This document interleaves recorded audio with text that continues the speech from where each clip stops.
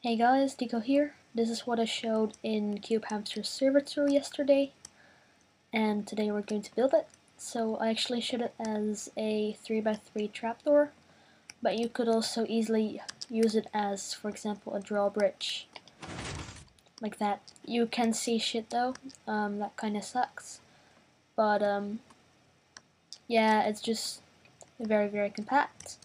It's only 3x5x3, so 3 high, 3 long, and 5 wide or something, and it just retracts very quickly.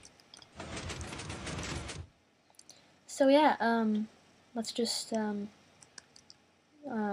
it, I'd say.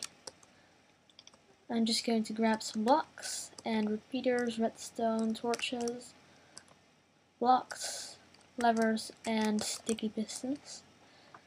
That's all you will need.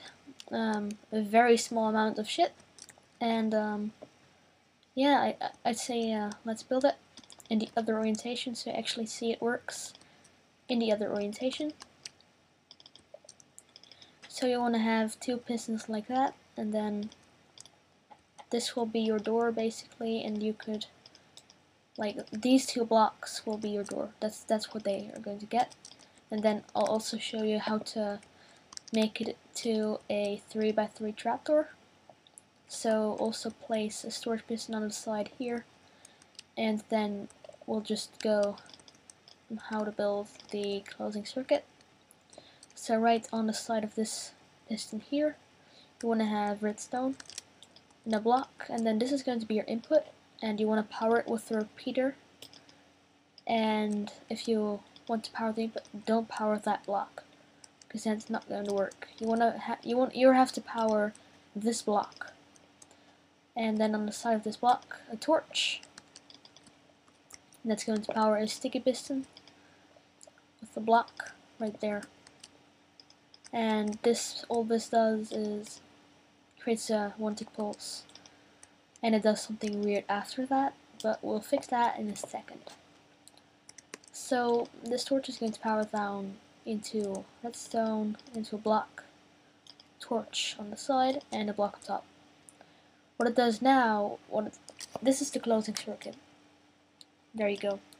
And you'd think that this would mess up in some locations or something, where this piston would fire first. And yes, that's true. That's a race condition. But once we add the falling edge, you'll see why that won't happen. And actually, let's just do that right now. So from this block here with the torch, 2 repeaters, this will be default delay and this will be on 4 ticks. And then just 2 blocks here with the redstone and one of your wall blocks. Just fill it out like that. And now what you see is we have redstone down here. So when you turn on that lever, then it goes like that. And then when this piston retracts, then the direction of this redstone changes. So if it was to power this piston here, then it would power the piston, and then 1 tick later, this would turn around, and this piston will retract, and it will not spit out this piston. And I don't exactly know why, but it's fine. It works all the time, and it doesn't mess up. It's very reliable. So it just works like that. And then to build the double extender, that's very simple. Block there, torch on the side, block on top. That's going to extend this piston here, and then a repeater right there.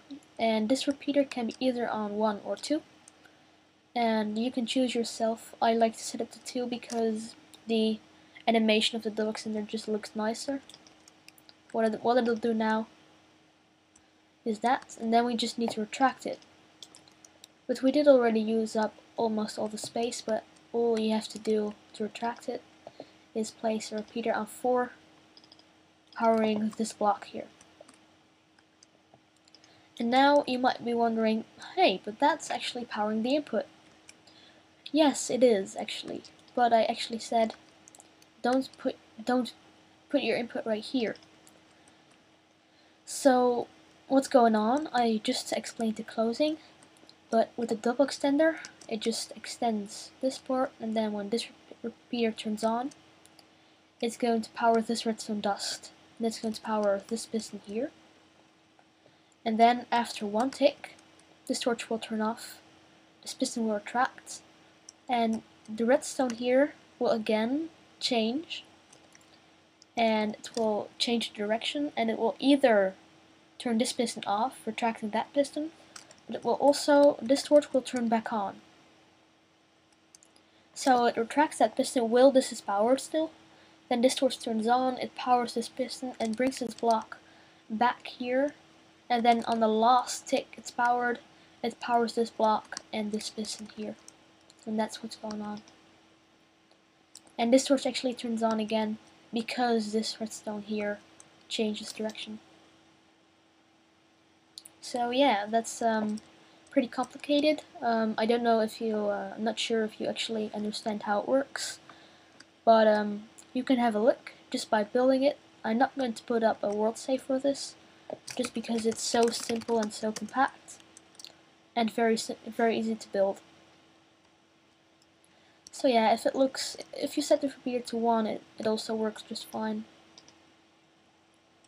I don't know what you like better, but I like it better on 2 ticks. And yeah, that's it for today. A huge thanks to cubehamster for featuring me in his episode of cubehamster server tour. It was really nice to make a video with him, and yeah, thanks for watching. Cheers, I'll see you next time.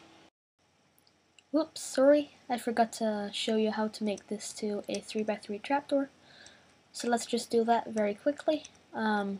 Just take some blocks, and you're just going to place 3 pistons along the side here, and then go around the corner, leave this open, then place 2 sticky pistons right there, 2 more blocks, and then the exact same thing here, leave this open, 2 more sticky pistons, and then blocks.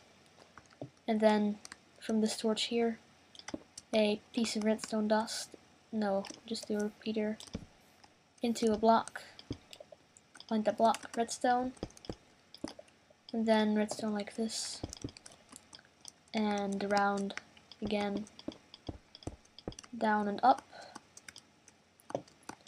and then into these, and then down, and then just into a block, and that'll power all of these pistons. So there you go. If you want to make this into an iris door, so it actually goes like an ethno door, repeater there, repeater there, repeater there, repeater there, and repeater right there. And then